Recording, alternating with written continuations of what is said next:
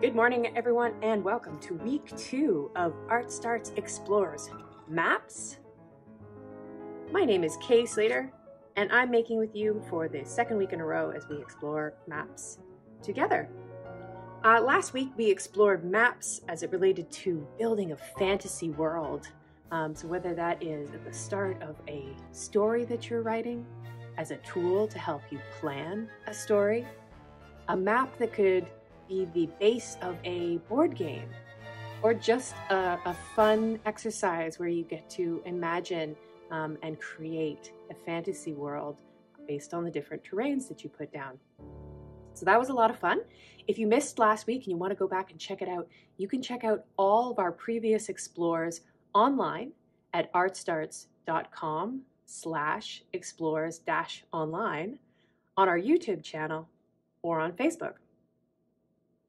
Okay, so for this week of exploring maps, I thought we could play some games, and so before we get started, I want to see if you want to follow along. If you just want to watch, that's okay. But I'm going to be using some paper, and this could be any paper. It doesn't have to be nice new paper. It can be any paper that you find. I love going to the recycling bin and finding paper. This is the back of an envelope, a big white envelope. There's an address on the front, and I ripped it up into pieces because here's some nice white paper. This looks like it's got a watermark on it from a company. So this came in the mail. Oh, and then I do have a piece of printer paper that just happened to be in the recycling bin, and it was all ready to go. It was all good. So I'm glad I went into the recycling bin and found it. Then some mark making tools, and that can be anything. That could be pencils, that could be pens, that could be markers, that could be crayons, anything that makes a mark. At Explores, I always tend to use markers because it shows up better on the video. It has a higher contrast, but you certainly don't have to use markers. You can use whatever mark making tool you want. So I have suggested this, so you can see the dotted line here. This is just suggested. This is just in case you have them around. Ready-mades. So last week I pulled out some tokens that I had that can be really fun when you're making maps. If you want to use these to mark out spaces on a map.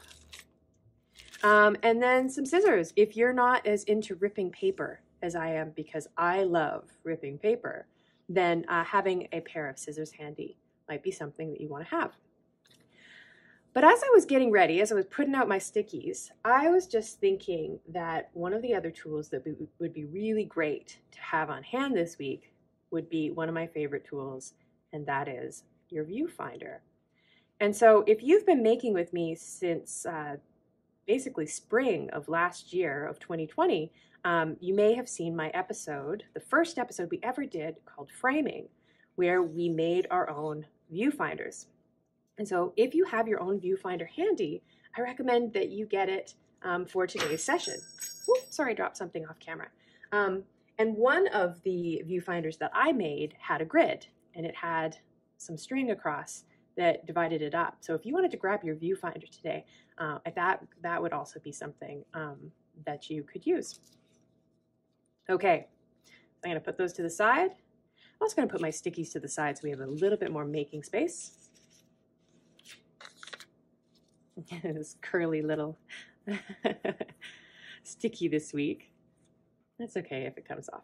All right, so I was thinking what we could do to start is that we could look at mapping a space. And so what I'm talking about for that is that when we translate a real space onto a piece of paper, we're mapping a space, right? We're creating a 2D representation of a real place. And this can be really fun for building a game, for making a secret code for friends or with friends or family. It could be to give somebody a reference when you want to build a chore map. So you could divide up your classroom or your grandparents' house or your foster home into sections, and then every person that is there at the time when it's chore time, they could take that section of the house.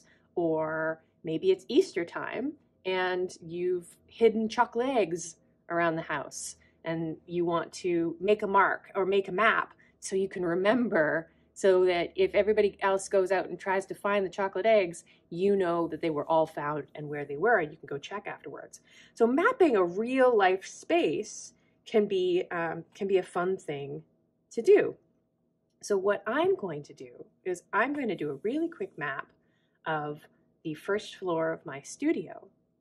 But if you have a piece of paper, wherever you're making today, even if it's not someplace that you're going to come back to, take a second and look around where you're sitting or watching right now. The first thing we want to do is we want to consider that this whatever size paper you have, and you know what, I'm going to take one of these because it doesn't have to be a nice piece of paper. It doesn't have to have nice clean edges. Nothing that we're making today is for keeps. And so find a shape, imaginary shape on this page that is basically the outline or the furthest edges of the space you're making, or the space you're mapping.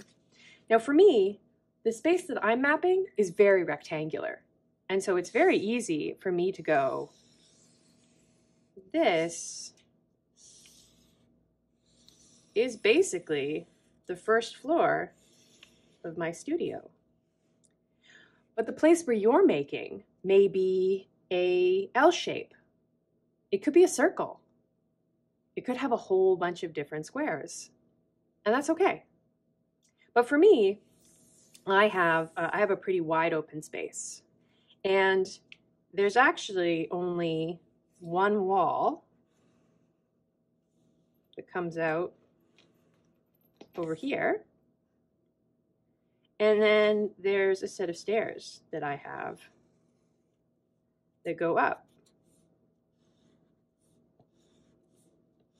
And this is me defining the areas. So if you had, let's say you had a kitchen or a bedroom or a closet in your classroom, or again, just a wall that comes out in a place and divides an area. This allows us to get an idea of the space of the map that we're creating. Because this isn't for keeps and we're just trying it out, the first time you draw your outline, you might make a certain area of wherever you're mapping really too big in reference or compared to the other spaces. And so maybe the first time I was doing this, maybe I would draw my stairs that, you know, come to halfway across my space. And then when I was starting to map and draw other details, I would go, oh no, I don't have enough space beside my stairs for all the things that are actually there. And that would be okay.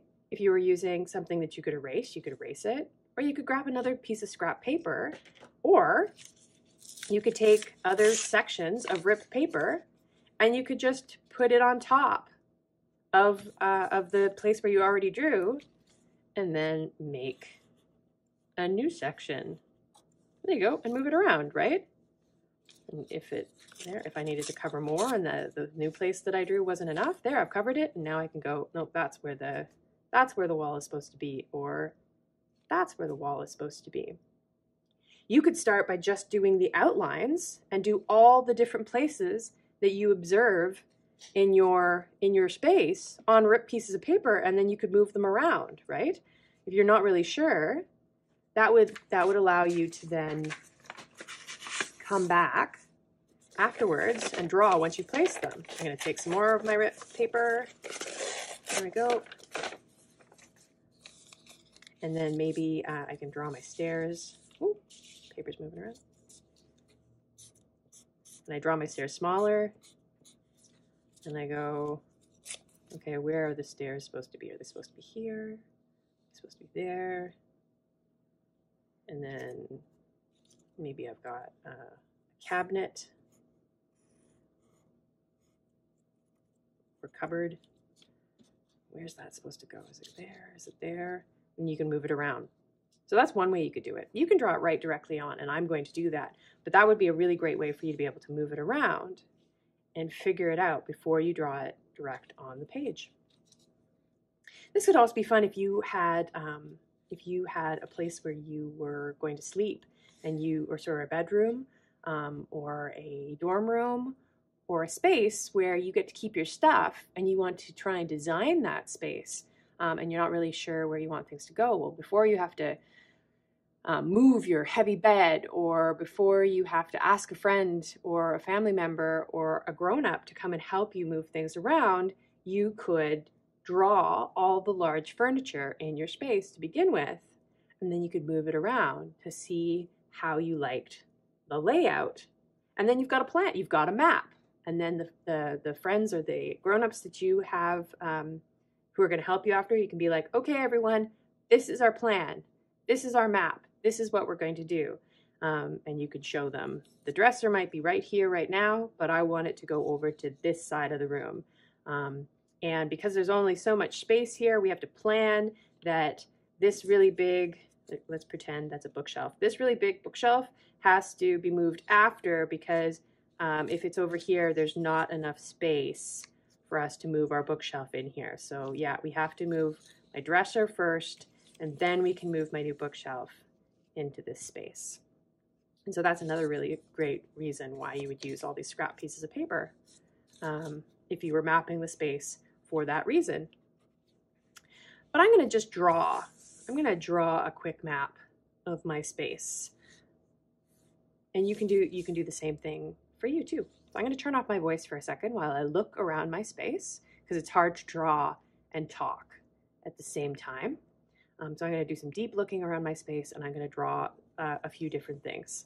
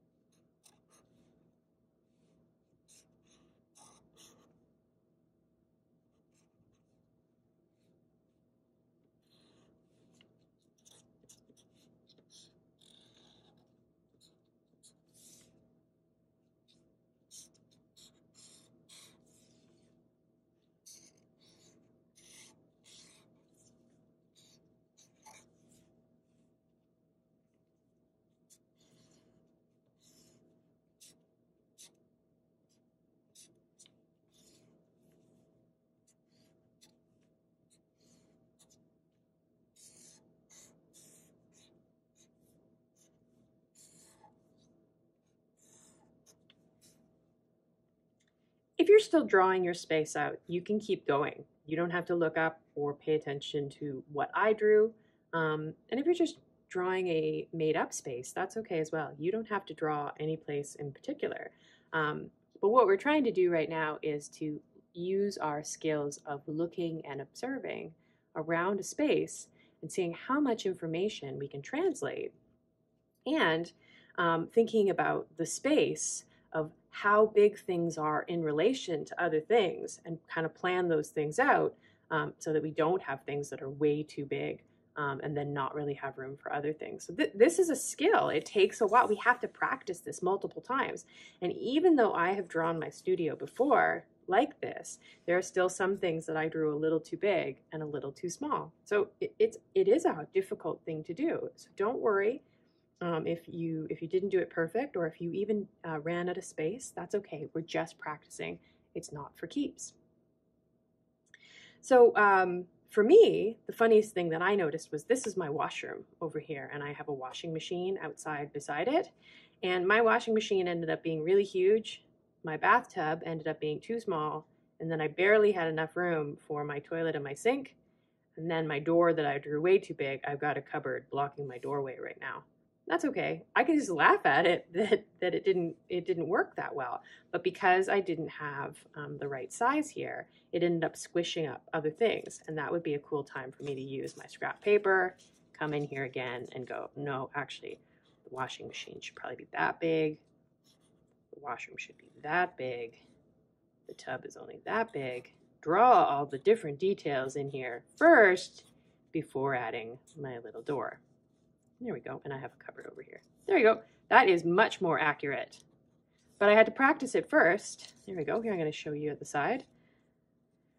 By noticing and trying it the first time, I realized that it made more sense for me to draw the bathroom way bigger, and then whatever space I had left over, that's where I would do my washer, my clothes washer. I'm just going to put that over top because that's great.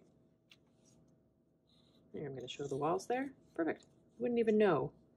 You wouldn't even know that I had to redraw it. Okay. So what do you notice about the drawing that you just did? Or what do you notice about the drawing that I just did? Well, the first thing that I notice is that even though I didn't say it, I just instinctively, or I just knew without having to say it out loud or to be told to begin with, that it would be easiest for me to draw this map based on something called a bird's eye view. And what that means is as if you were a bird that was flying up high and seeing your space from high up, from the top down. And that's what they mean when they say bird's eye. And if you think about maps, you know, like road maps that you've seen before, if you've ever seen one of these before, we're not seeing a map. Oh, this is a real big one. Okay, I'm gonna unwrap the whole thing so we can look at it. Whew. Okay, so this is a map of unceded Musqueam, Tsleil-Waututh, and Squamish territory in so-called Vancouver. And so this is a road map. So if you were driving around, right, and you needed to find somewhere, well, this is all bird's eye, right, so that we can see the streets. Because if we had to draw it so that we were, as if we were walking along, you have to draw all the buildings at the side. And when we look at the side of something, right, how do you express behind a building, the road, if you're drawing your building as if what you're seeing is here? I'll show you on another page. But so when we are mapping a space, what we're trying to do is get the most information possible onto the flat 2D drawing. And so hallways or pathways, so places that you walk in your space or in your classroom. If you're going to draw all the desks in your classroom, you'd probably just want to draw the tops of the desks, because if you put the full desk on its side, it would take up way more space, and you'd probably lose the space where you can walk in between.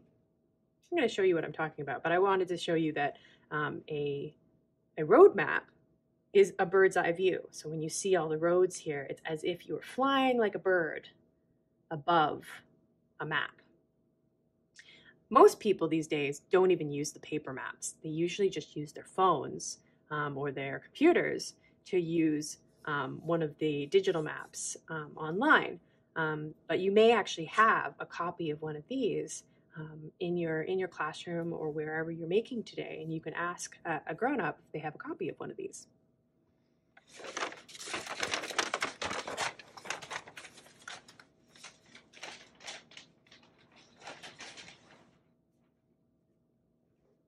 I just moved it over to the side because folding up maps can be a challenge, and I'm going to do that. I'm going to do that on my own time a little later.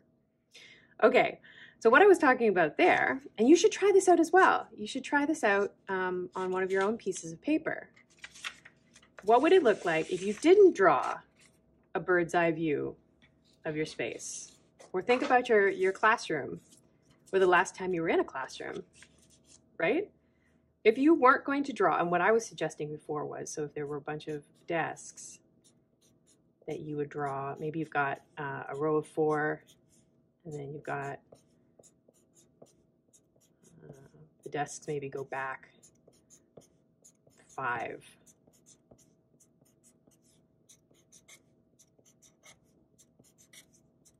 So this is the same as before. Oh, whoop, 5 I said.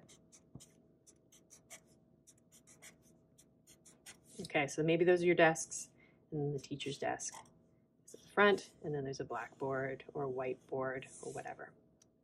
And maybe the windows are along here. What would happen if you were to draw this classroom and make a little bit more space over here? Not a lot of room for a mobility device to get into this classroom. Very, very close together. I mean, if we were to add chairs, think about how you would draw a chair from looking at it above. I'm just drawing it with like this little curve and a back, and then drawing it over and over again. But maybe the chairs in your classroom don't look like this. And so how would you draw a chair from a bird's eye view?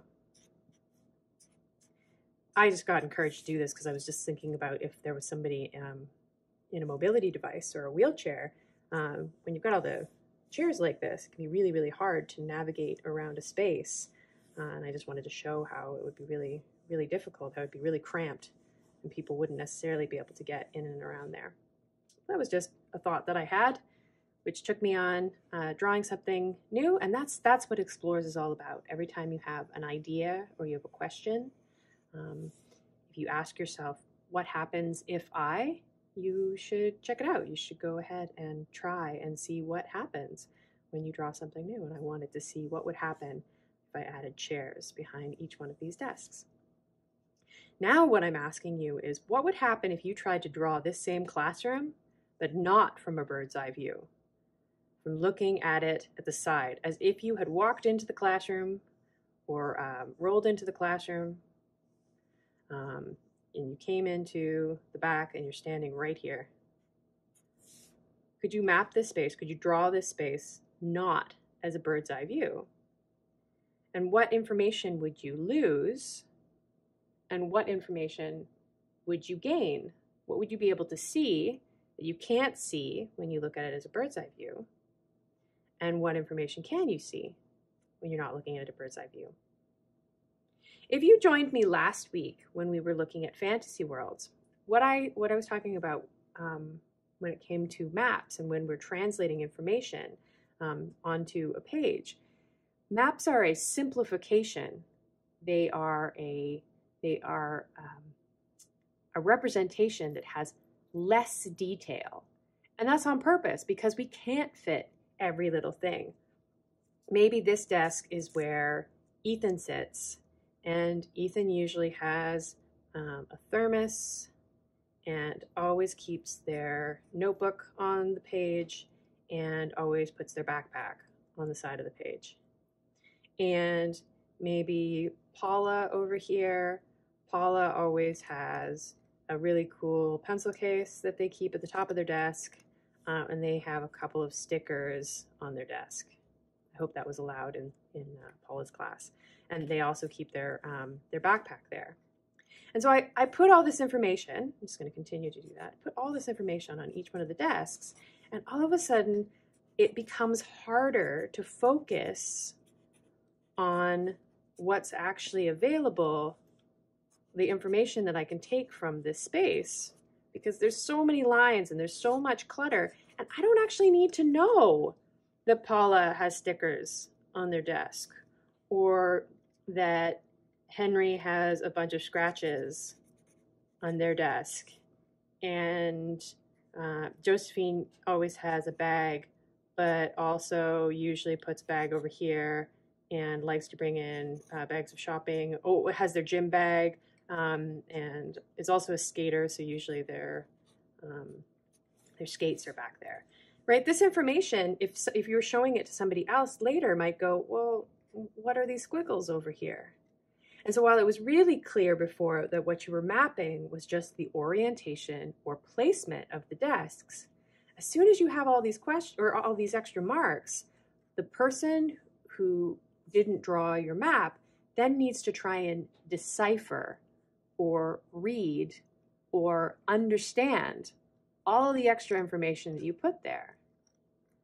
So maps are really about being simple so that you can get your goal or the details that you want or need somebody to have. So they might not be super accurate, and that's okay. So for this, my bird's eye of my space, I put this kind of weird line over here with this circle because I have this big light that illuminates my art space. This is my art space over here. I got a corkboard and I've got a chair. There we go. And so as I was thinking, without even stopping, I automatically put my chair and my corkboard as I thought about this area because those were details that I needed to have in this space because they take up space. Maybe I want to direct somebody to my corkboard. This chair is always here, and so this is a blocked space. And so those details are important without making it so cluttered. I don't need to put my little host here. Oh, I didn't even notice when this fell over. Or my sandwich board, or my viewfinder, or my box of crayons. I don't need to put all that information in there. I just need to show that this is the space that my art table usually is at. And my chair is always there because it's blocking it. And that this light takes up space so it makes it hard for you to walk by here. And that's it. Really simple. That's what I need to have in the space. And so if you were to draw your space again, all over again, what would you take out and what would you leave in? What did you add because you thought about it, because it's a space that you were looking at and you thought, oh, nope, that's a detail that I want to draw. And then the next time you draw it, go, well, what's the detail that I need to have here? And what are details I don't really need to have here? And somebody could still understand that that's that space over there, that that's where the cupboards are. Okay, lots of things that we could try and consider when we're mapping our own space. And if you want to keep just mapping your space, if you want to keep just coloring your space, go for it. You don't have to continue on to this next part. What I'm going to do now is that now that we have this space here, what I want to do is I want to build a grid over top of this, and then I can define specific areas. And so for a grid is usually something. So it's an area that is divided into smaller equal sections, right? And so you can have grid paper. We did an Explorers where we were doing nothing but grids. And so for this, what I'm going to do is if I had a viewfinder that had my string on it, I could put it over top of areas and really quickly define spaces without having to draw on my map. And I could orient it. There you go. Check it out. And so this could be one space. This could be another space. Right, and use my viewfinder to divide up the space using this. I'm going to actually just draw on top of my area because this isn't for keeps. I don't necessarily need to be able to move my grid around. But if you wanted to keep your grid nice and clean and you just wanted to use your viewfinder, you absolutely could. If you're still trying to answer my question, what would happen if you drew a classroom or drew your space looking at it at the side, you can keep doing that for sure. I'm just going to continue going on with mapping the space. Okay, so what I'm going to do is I'm going to start by just dividing my space in half because we want to try and create a grid that is made up of equal divisions. So again, I'm going to divide my space in quarters. And now in eighths, draw through my piece of paper that I drew over top of. There we go. Yep. And then there.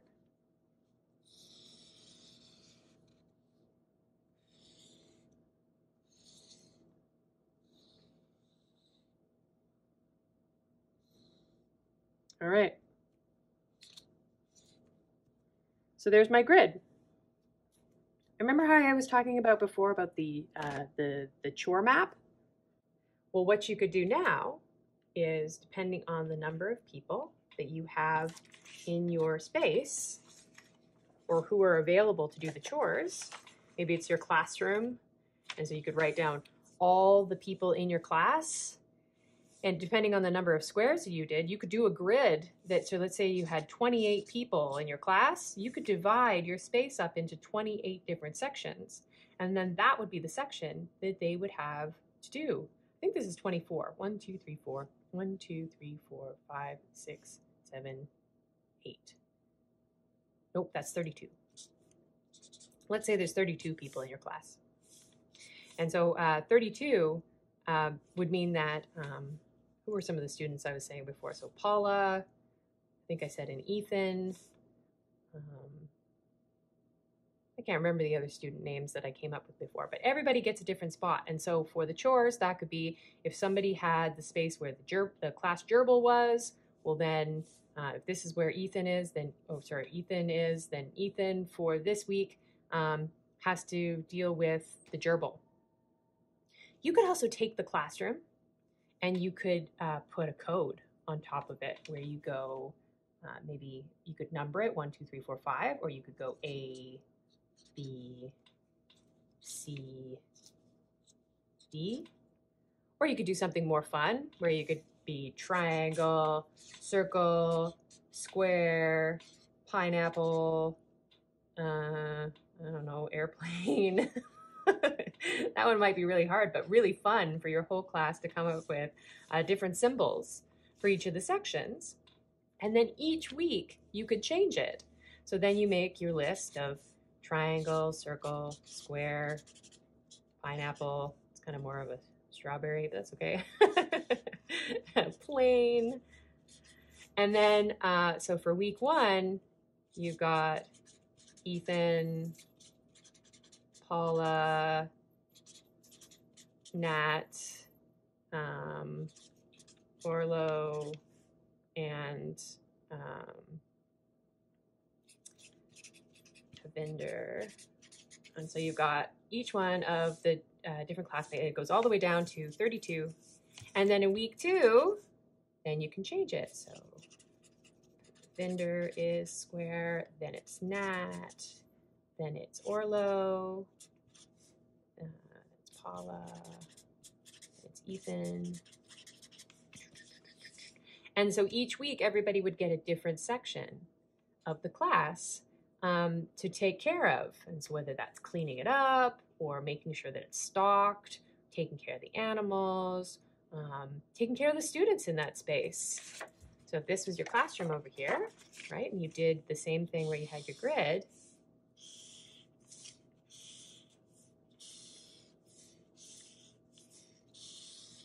maybe, even though this isn't your desk, maybe this is Ethan's desk, you get to then check in with Ethan this week and ask Ethan how he's feeling. Maybe that's what it is. Maybe it's a chart that maps caring or a buddy system. And you can go, hey, Ethan, how are you feeling this week? And you know that if you had a fire drill or when you were going from class to class, you would know to be able to, or you would know who you were responsible for to check in and make sure that they were doing okay or they got where they need to go. And you could switch it up all the time. So this is just one way that you could map up a real space and use a grid. But it could also, the chart, but you could also play a game where, remember how I said if you were hiding chocolate eggs, you could make here, I'm going to change a different color because we've already got this for the grid. And you could use it for multiple reasons, right? Just because you used it for the chore wheel doesn't mean that you couldn't take a picture of it or print it out or draw it again and use it for multiple reasons. So whether that's for like the hiding of the eggs, like I said, or you're going to play hide and seek, so you could never hide in the same place twice. For different areas in the apartment or the classroom that you are going to, that you're allowed to go into, but that you have to challenge yourself to not go into some spaces. So there's lots of reasons why you could grid out and use a map of a real life space to do some cool and interesting things. Okay, where are all the places that I hid my eggs? Maybe a couple in the cupboard, 2 on the windowsill. one on top of the TV, and one on my chair. And so then you go, okay, everybody, go and find eggs. And you get to the end of the day, and people come back, and there's 1, 2, 3, 4, 5, 6, 7, 8, 9, 10, 11, 12, and people have only found 11 of the eggs. Then you can walk with everybody and go, did everybody find the one in the tub? Yes. Did everybody find the 2 in the cupboard? Oh, no, they only found 1. And there's the one that was missing. And then you don't miss out on any chocolate, which can be important to a lot of people.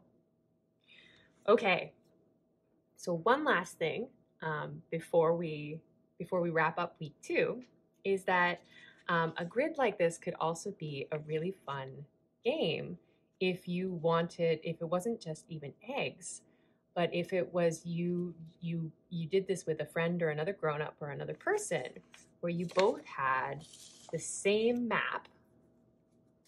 And if you've ever played, so there's a pretty famous game here. I'm going to do this in black. There's a pretty famous game where you use a grid and people hide boats on this grid. And then what happens is that you've both got your maps and you've both got your hidden boats on it. And there's a screen that hides the information from each other, and then you get to guess based on the grid. And so rather than you having to say, do you have a boat that is hidden in the upper left-hand corner, maybe 30 centimeters from the middle? that could be really hard. But a grid is something that you might both have in common, and so it's really easy for you to say, in the upper left-hand grid, or A, B, C, D, 1, 2, 3, 4, 5, 6, 7, 8. Instead, you can go in grid C6,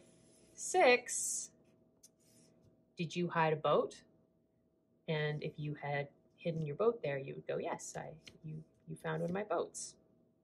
So if we're mapping our real space, though, and here I did the grid in black this time, so I'm going to draw all my details in green, and I'm going to copy really quickly what I drew over here. So I got my washing machine, and I got my, there we go, I got my washroom, there's the tub, the toilet, the sink, and then the door. That's the wall that comes out.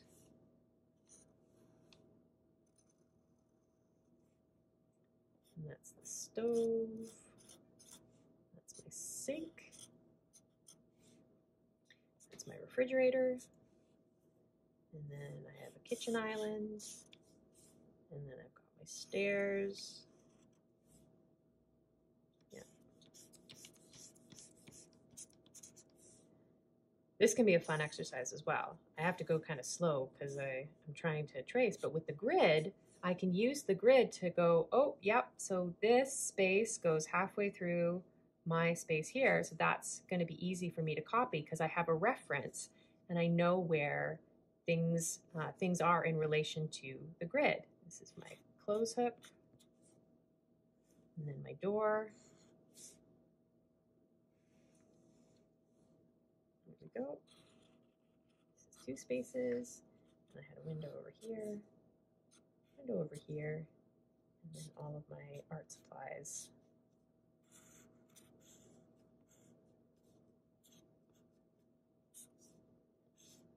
Art table, lamp, and corkboard.